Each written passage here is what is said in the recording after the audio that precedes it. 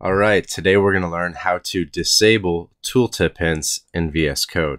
If you don't know what I mean, this is a tooltip hint. It's basically when you hover over, say, print or has attribute, and you get this mini documentation bubble, and sometimes it can just get a little bit annoying. This comes default in VS Code as far as I can tell, and so we're going to learn how to get rid of these things popping up every time I hover over something.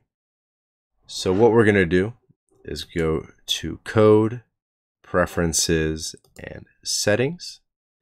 In Settings, we're going to go to Text Editor, Suggestions, and scroll down to Edit in settings.json, and we're going to paste in this one-liner. I've seen a couple ways to do this, some of them with like 3-4 lines. This is the simplest way I have seen to do it. And so we save that. We can go back here, try to hover over has attribute and print, and look at that. That's beautiful. I'll even comment this out for a second. Go back here, hover over things again, and we get the tooltip hints again.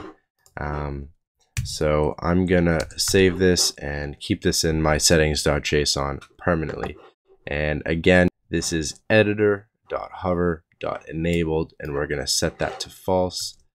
Come over here, hover, and beautiful, clean. And yeah, thanks so much for watching.